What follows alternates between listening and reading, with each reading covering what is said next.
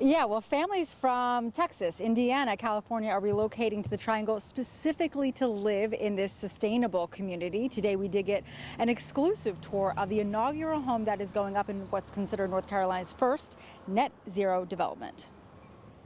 This is the kitchen, dining, living area.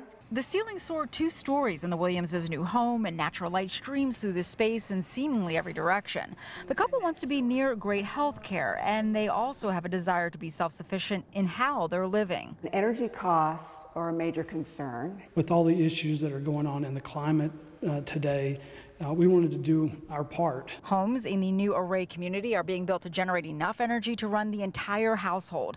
It's being accomplished with Energy Star appliances, solar power, and advanced framing techniques, to name a few things. Your own kind of mini power plant as a way to generate electricity. The developers have been working years on this eco-friendly project. It is not rocket science. There are builders doing it all across the country.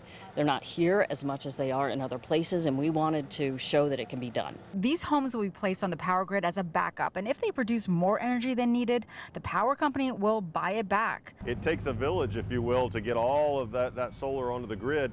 And adding all of those solar resources to the grid helps to expand clean energy across the state, reduce carbon that we're using. The Williamses will be moving into their net zero home in November. We'll have an electric fireplace, which you see the opening there. Just in time to host the holidays and start seeing some savings. So we're looking forward to having my mom and sister come from Arkansas and stay with us a while.